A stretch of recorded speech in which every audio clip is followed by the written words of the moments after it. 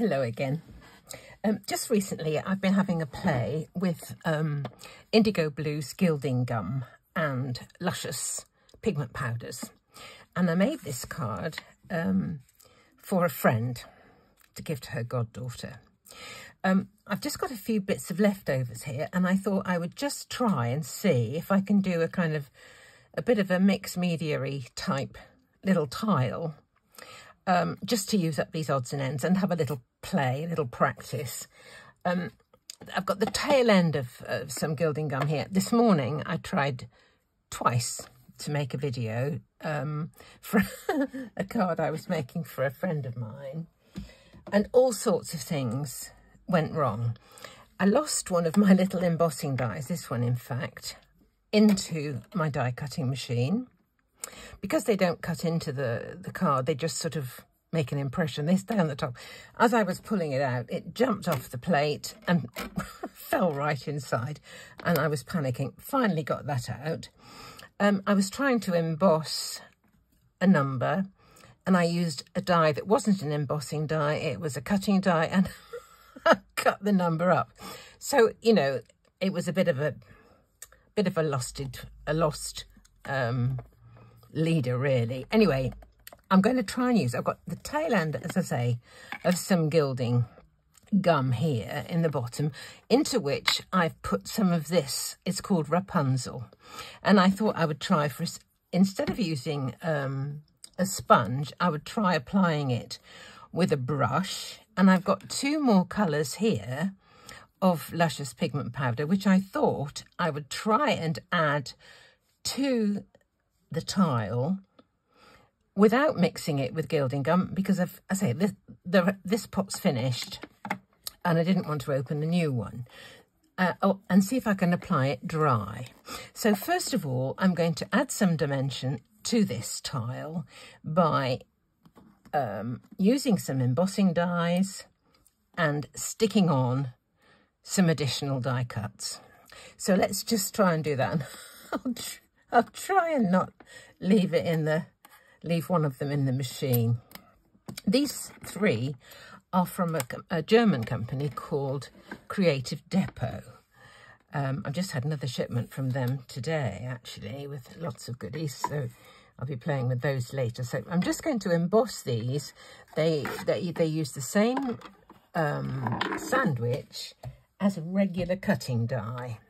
So they just go through, and I'll be careful this time not to lose it into my die cutting machine. I was panicking. I looked online to see what you did, to see if you could, you know, take the machine apart or something, and didn't work out.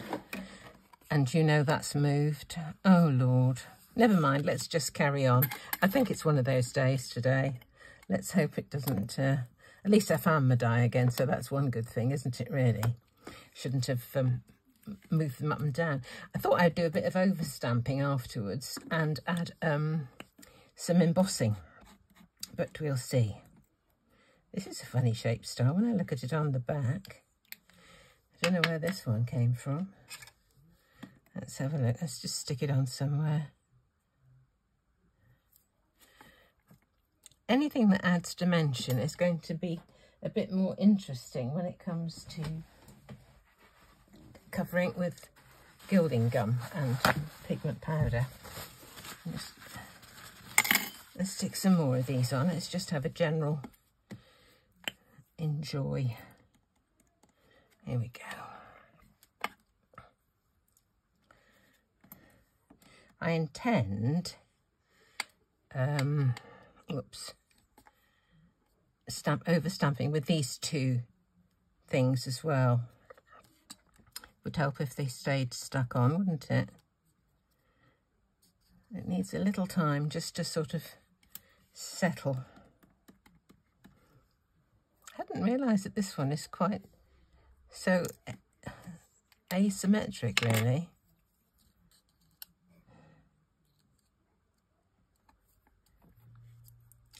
Right, I've got one more. Might as well just use them. As I say, I'm just using up leftovers. But this morning's attempts were just horrendous. I stopped to try and cut another number that I'd cut up with the wrong kind of die. I don't know. It's just an absolute, as they say, pig's breakfast. Let me just push these down. Okay. There we go. Right, a whole bunch of stars. Let me cut off the excess.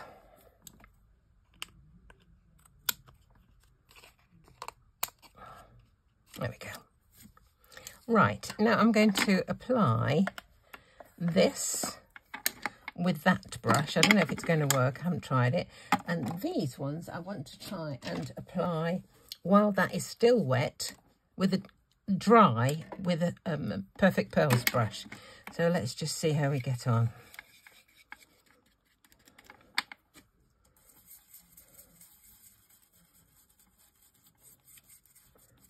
Goes on rather well.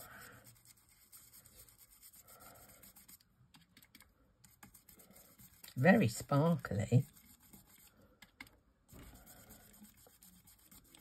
Look at this, my goodness.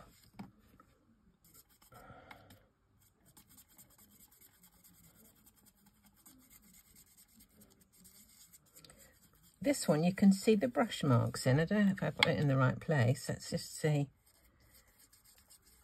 Right, I'm just going to put the lid back on that for a moment. I can't get it right on carefully. I'll just do it in a moment. Let's just try some of this dry.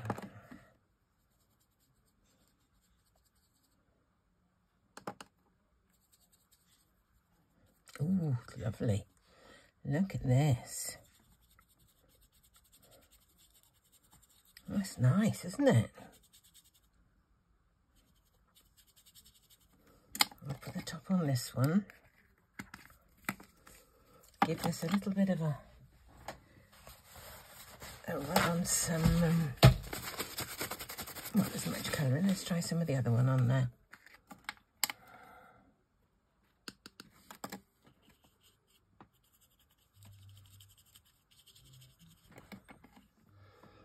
That's nice, isn't it? I can actually see the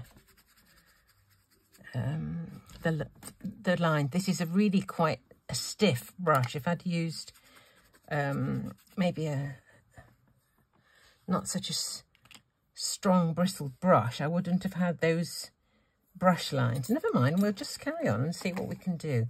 Right, I'm just going to give this a quick wipe because I don't want it to, it does dry fairly quickly. Running out of wet wipes too.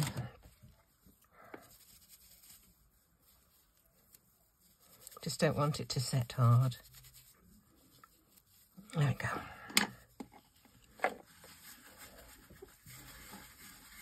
Right, I have got a stencil here as well. I was thinking I might try a bit of a stencil. Let's try it. Let us try it and see. Put that away. It's kind of nice, this little thing, isn't it?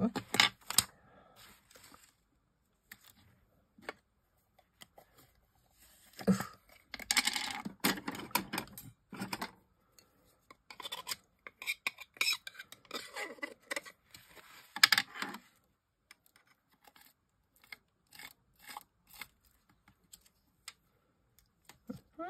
All right. Okay. Let's wipe this.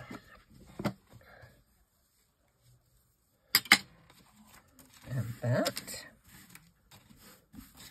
This stuff is water soluble, so it does wash out. Now I'm going to try and dry this because I'd like to try and do some stamping as well.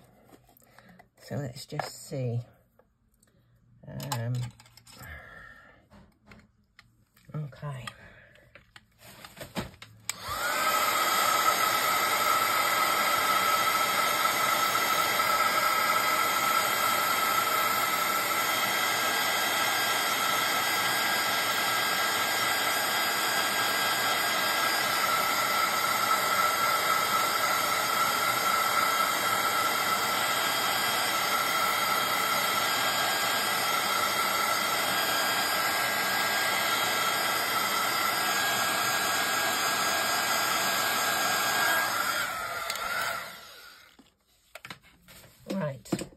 just thought of a very small stamp that I might... What I don't like about this, I don't know if you can see it, is the brush marks from this brush.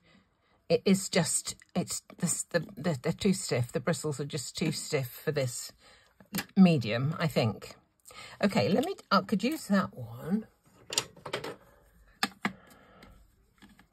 Where would that go? Anywhere, really. Let's just have a go. Let's just have a go. I'm not sure how dry that is, because what I don't want is my embossing powder to stick to it. Let's just see. We'll try it. This is kind of mini mixed media, isn't it?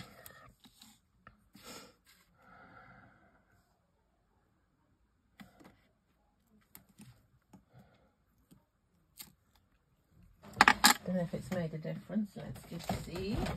I've got some embossing powder. Oopsie-daisy. Oh, that's silver. I don't want silver. I want gold. Here it is. Is this gold? Yeah.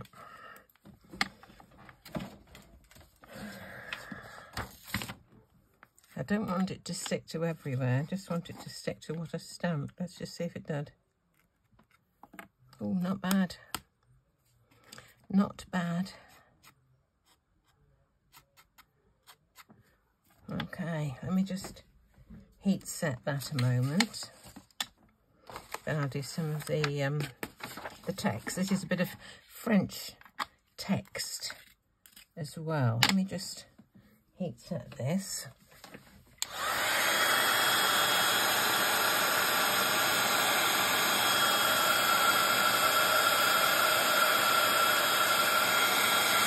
That's quite nice, isn't it? I might put that on somewhere else as well, actually. Let's put a bit on somewhere else of that curly one.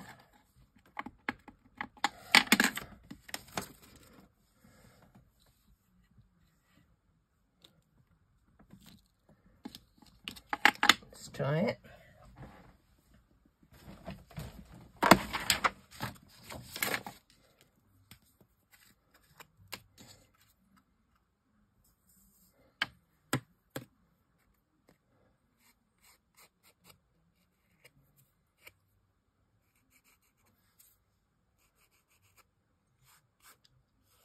There we go. Yeah, I think that's okay. Put this back.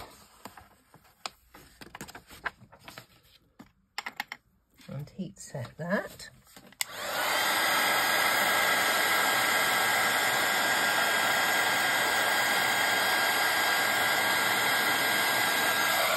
Okay, now the last little bit is a bit of this text. Don't know quite where we're going to put this bit, but we'll see. I think that's the right way up. Okay, Versamark.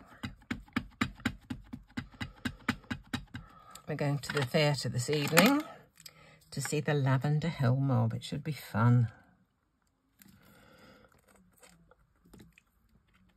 There we go, let's try that.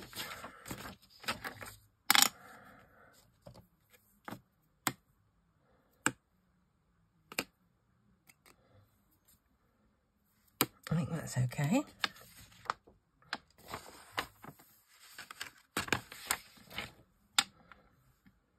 There's my lid. And we'll heat set this.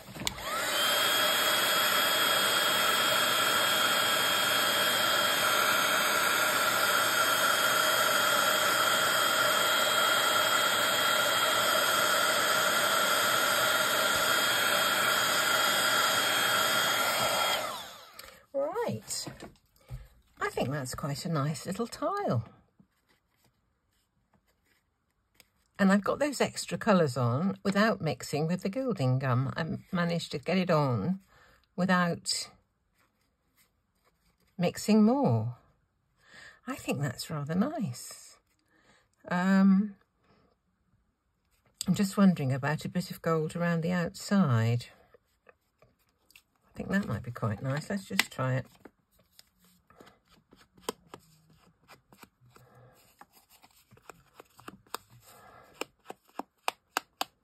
Let's see what that looks like.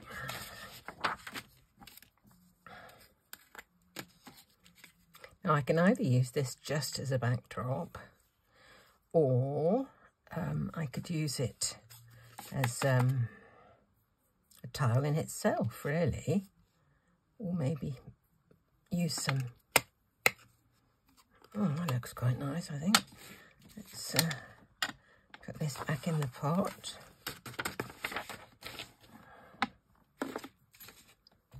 And we'll heat set that.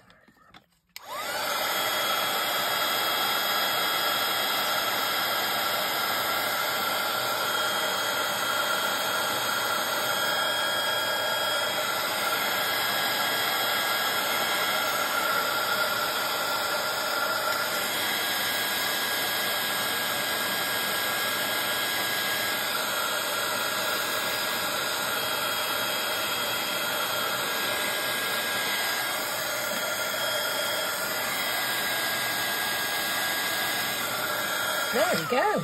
Oops. And it's off. So there we are. A really quick little mixed media tile. I suppose you call it mixed media. I'm not really into mixed media, so I hope it's kind of legit. But it's got stamping, it's got embossing, it's got some additional stuff on, what would you call it? Collage-y stuff on the top? I don't know. There you go. So, I need to just pop this onto a card now. There we are, mixed media in one easy lesson. I think I'm the one who needs to take the lessons, really. But anyway, I enjoyed it. It was fun. And as ever, thanks so much for watching.